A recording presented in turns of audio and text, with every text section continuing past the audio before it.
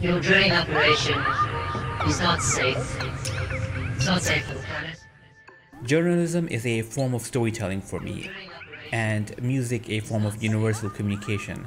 It's not safe for the planet. To bring both of them together to educate and inform the public about what goes on in parts of the world where not many people, or journalists for that matter, will go is a rare and unique opportunity to bring attention to events that probably go unnoticed.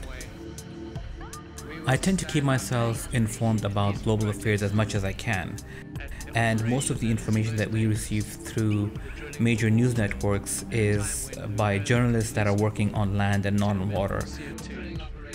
So to see a project like the Outlaw Ocean Music Project give us so much in-depth, first-hand information about what goes on in the ocean and all the events that we should be aware of was of immediate interest to me.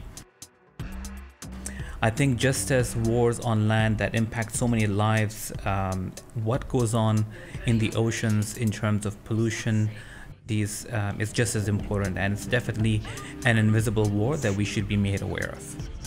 Music is a great way of bringing attention to such causes and keeping everybody informed. The best part is that the artistic expression of storytelling through music and video lives on to educate and entertain many generations after us. Affect climate change.